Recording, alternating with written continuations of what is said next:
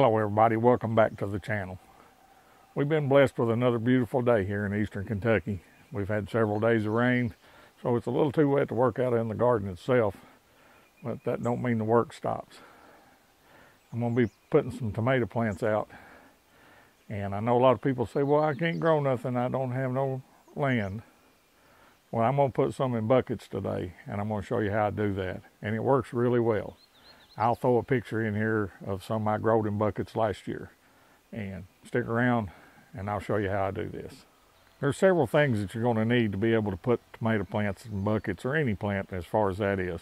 And of course you're going to need some 5-gallon buckets with holes drilled in them for drainage. And I'll throw some pictures in here along as I talk about these things. I use a wheelbarrow to mix the soil up in. I use a mixture of Miracle-Gro garden soil, compost and manure, along with some fertilizer, and of course you need your plants. So let's get this thing started. Okay, these is the buckets that I used last year.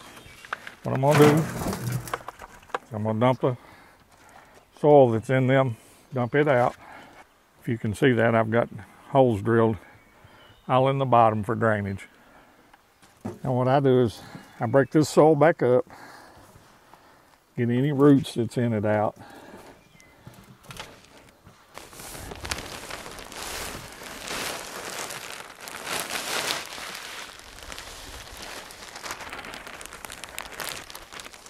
Then we'll mix in a bag of the compost and manure.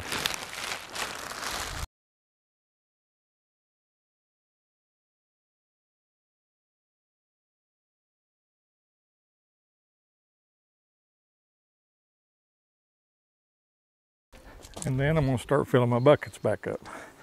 And the thing you got to remember, one reason I add that compost and manure back in here, and then I'll be adding fertilizer as we fill these buckets up. I'll show you that.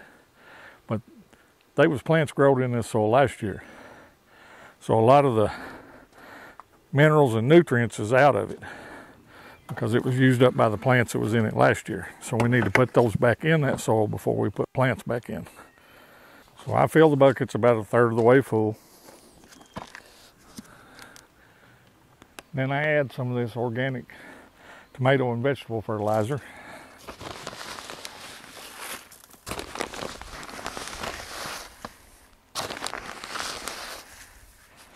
I put a couple of good handfuls in there.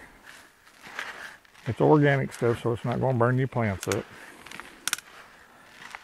And then I mix that in. And then what I have here is kind of a homemade mixture of some organic fertilizer, Epsom salt, and ground up Tums, the cheap generic versions. And I sprinkle some of that in there and mix that in. And I know some people might be watching this now and say, well, this man's lost his mind. He's giving his tomato plants Tums. Well, I seen that on a video a couple years ago maybe. But I was having issues sometimes with blossom end rot. And checking into that, doing some research, they say it's a mineral deficiency that causes that. Mainly calcium and magnesium. So that is what is in Tums and Epsom salt. So now I'm going to add more soil back to the buckets, and I'll fill them up almost to the top this time. At least 2/3 of the way full now. And we'll get you turned around here and show you what to do next. All right, guys, these is actually more than 2/3 full. They're about 3 inches from the top now. I'm gonna put some more of the organic fertilizer.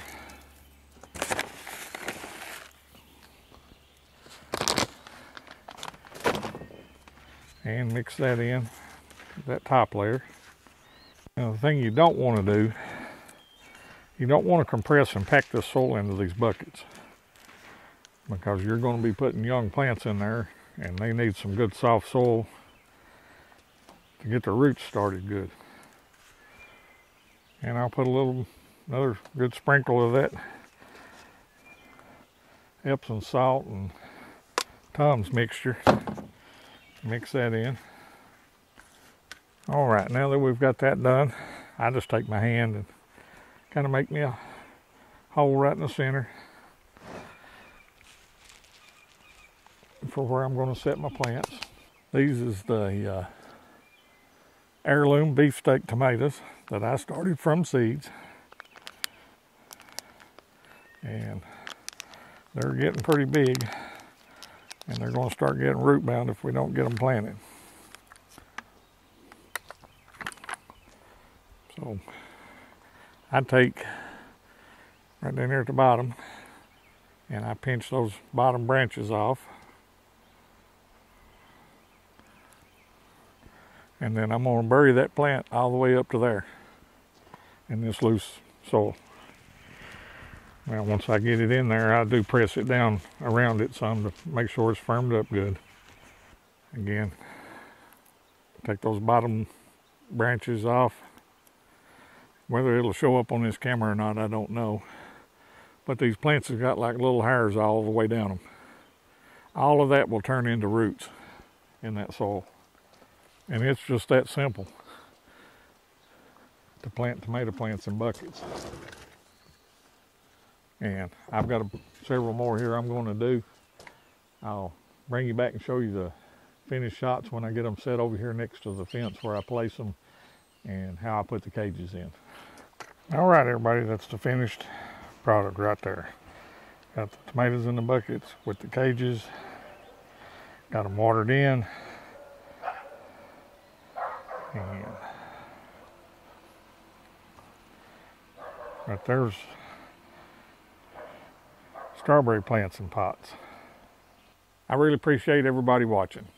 If you found this video helpful, please like, comment, and share it with people that might need to see how this is done. And remember, prepare today for what may happen tomorrow.